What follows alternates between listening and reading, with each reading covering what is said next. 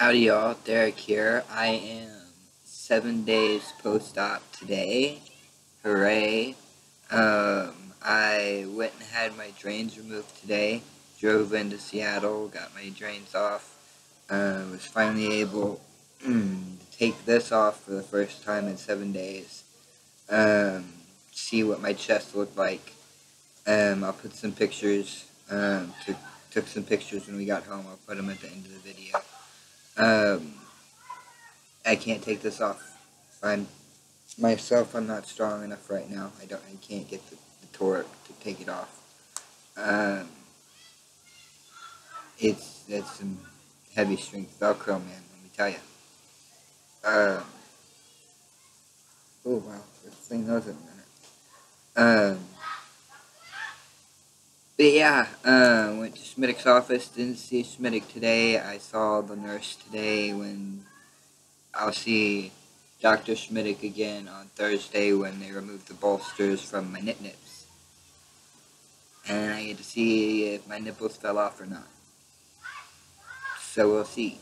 Fingers crossed, toes crossed that they stay on. That's the only thing I'm worried about now. I saw my chest. Chest looks good. Minimal swelling.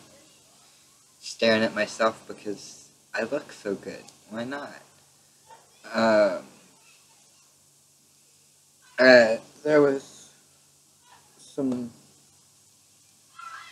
padding stuff that apparently someone put on incorrectly.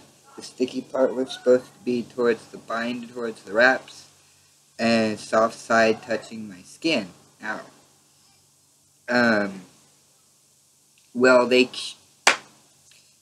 smacked that sticky side right on my skin, and I've been itchy. And the nurse took all the bandages off and was like, oh my. Tugged on it a little bit and was like, that's not supposed to be that way. Rip. Oh man, that hurt. That hurt more than the drains coming out. Man. But it was just a small mistake. I mean, whatever. My chest looks really good.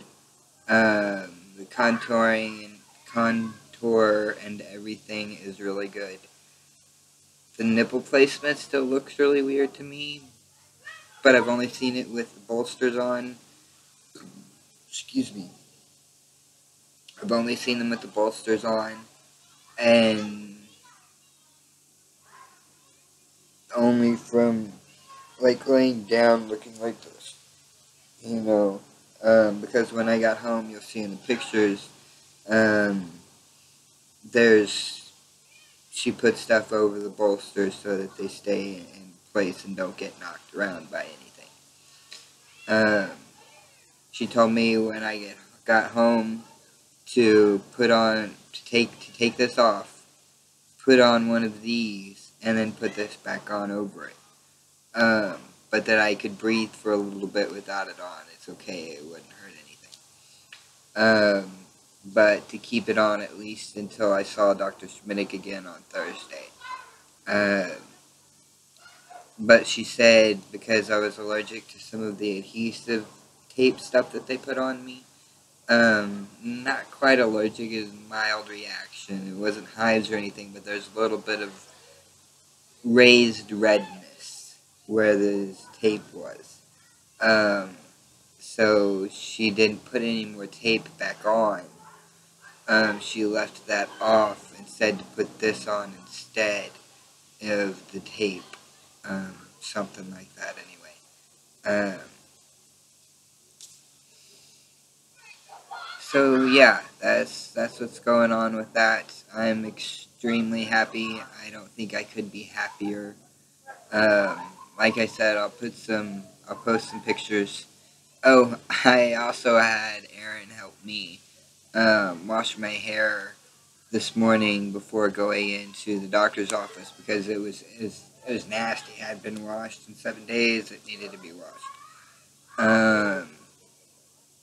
And so I was like, how are we going to keep this dry, right? I don't know. How are you gonna keep this dry?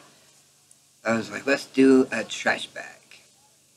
So we got a trash bag and tore a hole in it, and there's a picture of it. And it worked for the most part. I mean, the back got wet, but the front that needed to stay dry stayed dry.